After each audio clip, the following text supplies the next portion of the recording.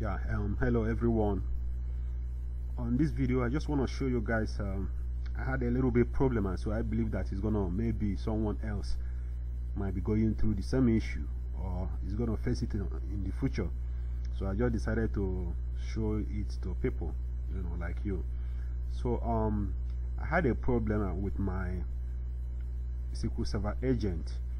The error message was saying that the request failed or the service did not respond in a timely fashion. So I believe that what I found out was my agent was running on network service while the SQL Server name was running on local system. So both of them were running separately, but they're supposed to be running at the same place. So what happened was, like, I've already changed it, but let me just show you guys what happened. Let me replay it. Let me stop first. So what happened is that the agent was running on a different way. So property, before it was on network service. Let me just apply it. I know it's not going to work out because it's my main SQL Server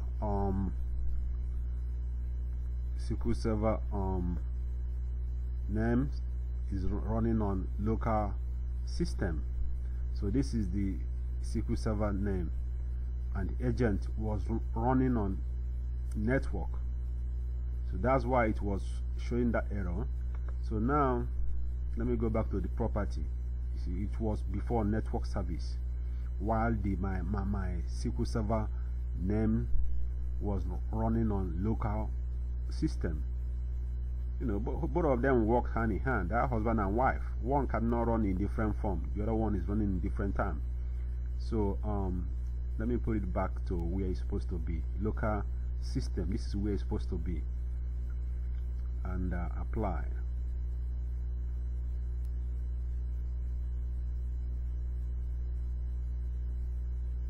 So make sure that your built-in account is running the same as your SQL Server name.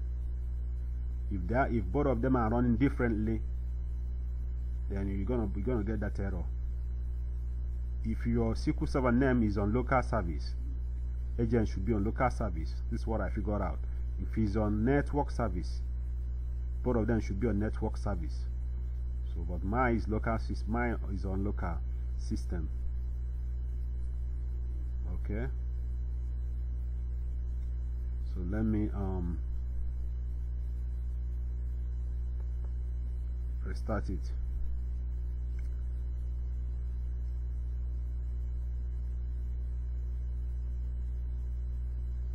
You see,